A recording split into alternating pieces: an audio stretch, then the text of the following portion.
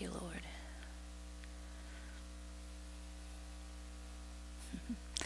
Good afternoon. On today's Word for Life, it's been a little while, so we've been out of town and busy, but I do have a word for you today. It's called, Where Are Your Resources Coming From?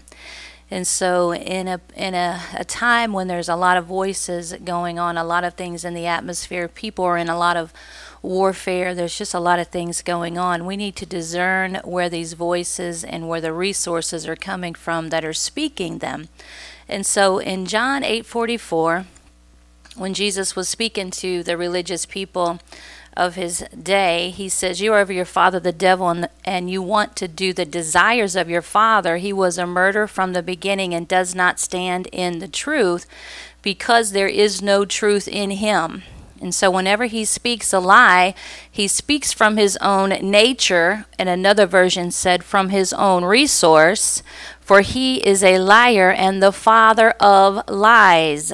And so when I talk about a resource center, the word resource means that which is resorted to for aid, support, or supply. And so we know that Satan is the father of lies. And so he supports his death structures, his strongholds, his agendas with lies, okay? And so we have to, as children of the kingdom, we have to discern the voices we hear within and also outside of us. Okay, it's very, very important, and it's needful to guard our heart from the spirit of deception, because deceiving spirits are those that speak out of people and also will speak in the atmosphere depending on what environment you're in, who you're around, who you're connected to, and then also in our own heart. And so I'm going to break that down a little bit. And so the enemy of our soul will use any resource to get us to believe a lie. Because remember, he supports his agendas by lies, because he is the father of lies. And so an area of woundedness, a wounded soul, okay, that is hurting, that is broken, and that has been broken even by other people, or it can, these agendas or things can come out of that because there's a plot and a plan behind what the enemy is doing to that person. And so remember that the resource can come from a wounded soul, and also it can come out of your own self-sabotage when you don't have a healthy soul, because the Bible says, so a man thinks in his heart, so is he. And so if you have a bad self-image, you know, those things, until you get healing, those things are going to continue to speak to you. They'll continue to lie to you and reinforce the rejection or the insecurity, the thing that you have within that you need the Lord to heal. And so you have to learn a good warfare and cast down those self-sabotage thoughts. You got to cast those things down. You got to watch your relationships in that area, that you're not connected to people that tear you down, but people that will build you upward in Christ Jesus. Amen. And so that's a good area. Other people have a root of offense. And so when people are offended, the spirit of offense is a snare. It is a trap. Okay, and so when we refuse to forgive people, the enemy traps us in a spiritual curse of unforgiveness. And so when there's unforgiveness, then the enemy has a resource center to speak to you. He has an open door, and he has access to your soul, and he's able to traffic you. He's able to go in and out. He's able to torment you and say all manner of evil and all of those things, and it will come from within if it's toward yourself and even toward other people. The enemy will use that spirit to speak to you and reinforce lies. And also the root of offense speaks through other people. And so you have to know a spirit by its nature. And so when people come to you with things, the area of the resources of an offended spirit would be gossip, slander, secondhand info filled with wrong perceptions, and half-truth. It's very, very common to see that working in the body of Christ, because the devil hates unity in the brethren. He does not want the brethren to dwell together in unity.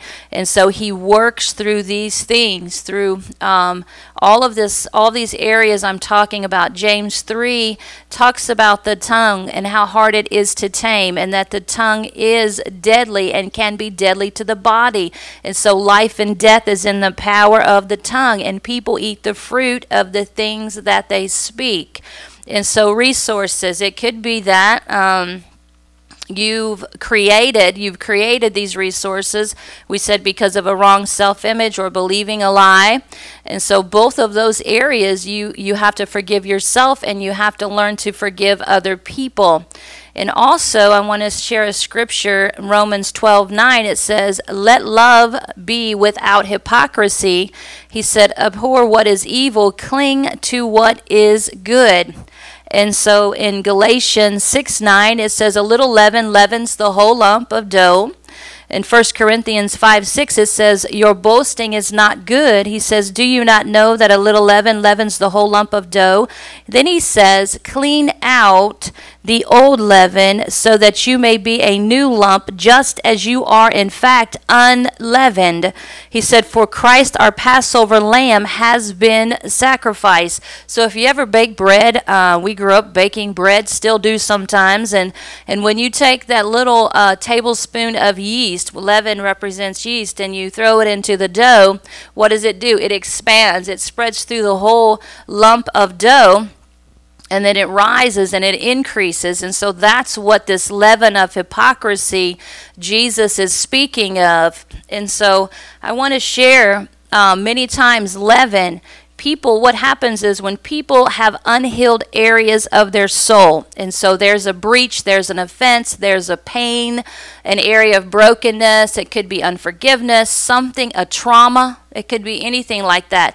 And so whenever they went through that experience, okay, they experienced something bad, and the enemy comes and he sows into that event, into that place. He puts his leaven in there, okay? And so that place in their soul, in their heart, is full of leaven. It's full of all kinds of pain, full of lies, full of all kinds of things. So because that place is still unhealed, the enemy uses the leaven, all right? Remember, because he speaks out of a resource in the heart. And so he uses the leaven to speak to you from within that place. But when it gets, when the leaven comes up out of the wounded soul or the angry soul or the hurt soul, what they're doing is they, most of the time, are speaking out of that event. And so the devil can use that. They pull it up. They speak out of that event that they have not dealt with, okay? Even though it's something in the past, it's coming out as if it is today.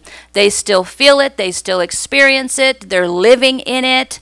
And so when they begin to speak out of that place, that leaven that's in their heart begins to be spewed out into other people in the body. It's very, very toxic and contaminating to the work of Jesus. And so it gets cast into the heart of other people. And these other people that are on the receiving end of this evil leaven don't even know, or they're unaware of the past experience in this person. But they're living today and receiving the evil in someone else. So you need to see this spiritually as I'm trying to teach this today.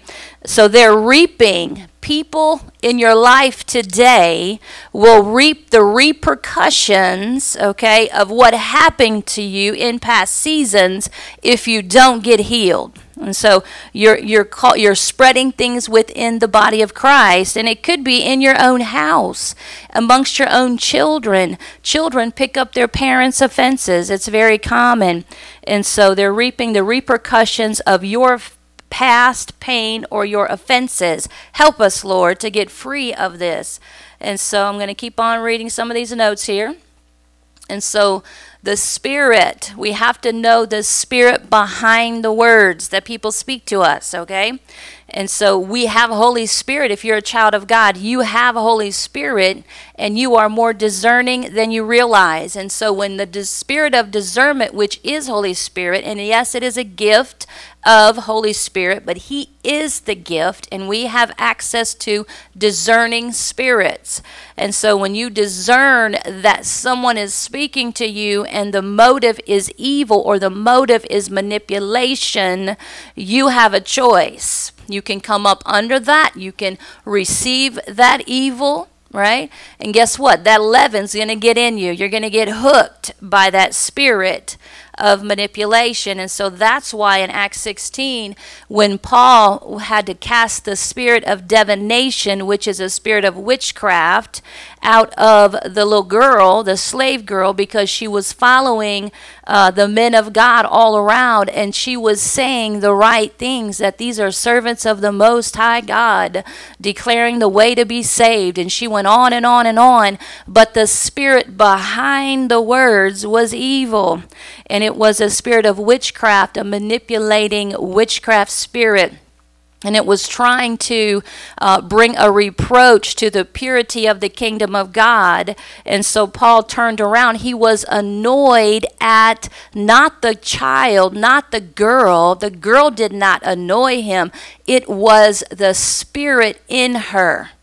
It was the spirit in her. So he cast the spirit out of her. He got rid of what was inside of her, and then she became a different person. And so we don't fight against flesh and blood, but we fight against the spirit. We wrestle against the spirit. We're in a hand-to-hand fight with the spiritual realm, not our brother, not our sister, but the spirit. So we can't condone these things as a child of God. And so we get too passive with the spirit of the enemy. And so the leaven of hypocrisy, all right? Jesus talks about it. What is a hypocrite? A hypocrite is a pretender. They say the right things, but they mean you no good. And so I read in Romans 12:9, again, let love be without hypocrisy. So there's no motive behind the love that I show somebody. There's not a motive behind a good deed. There's not a motive behind saying, I love you and I care for you, or I'm praying for you. There's no motive when it's Jesus. It's pure. And there's no hypocrisy in the pure love of Christ. And so the spirit behind these conversations, when there's hypocrisy, when there's leaven, all of that is a perverse spirit. Okay? It has evil agendas attached. And so this, I said before, the spirit behind the kind deeds, even if it's an act of kindness, it means you're no good. Just like the spirit of divination did not mean the apostles any good. The spirit that is that of manipulation was trying to hook you. And so when it hooks you, what it wants to do is it wants to bait you into aligning with its destruction against you. And so it's out to bait you to align with the destruction that's after you. And so a manipulator always has its own scheme in mind to do you evil. A little leaven leavens the whole lump of dough. And so Jesus said in Matthew 16:6, he says to them, watch out and beware of the leaven of the Pharisees and the Sadducees. He said, beware of their teaching. Beware of what they're doing. Don't do what they do. And so in saying all of that, where are your resources coming from? Selah, let that sink in. A resource is that which the enemy uses for support, for supply, to speak to you or to speak out of you. And so, Father, I just thank you for this word today. And Father God, I just ask that what I said today, Father God, that it would go into the hearts of your people, that it will cause them to have ears open to hear what the Spirit of the Lord is saying to them today. Father, I cover this word in the blood of Jesus. I thank you that the seed of the word of God is going to penetrate the hard places, and it's also going to expose the leaven that they have within their heart, the leaven that they have sown, Father, in any area areas where there's unforgiveness, any place where the enemy has to pull out of them. We thank you, Father, that when we repent, that you are faithful and just to forgive us and to wash us. And we know, Father, that when we repent, that means that we change our behavior. That means that we go the opposite direction of that thing that was using us. We cease and stop sinning. We cease and stop having unforgiveness. We stop spreading slander. We stop bringing discord. We stop talking evil about ourselves. We cast down, Father, vain imaginations. We cast down any bitter root judgments or any curses that we have, Father God, against our own being, Lord God. So, Father, I just thank you for the grace, and I just release blessing over your people today, Father God, and we bind and we rebuke the voice of the enemy. And, Father, let us only pull out of the resource of the Word of God. The Word of God is living and active, and it's sharper than any two-edged sword. It is our lamp, Father God, is our light. It is life. It is bread to us. And so I just decree and declare over those that took time to listen today that the Word of God will be their resource center, and only that will they pull out of, Father. And I just thank you for that, and I bless them today in the name of Jesus. Amen.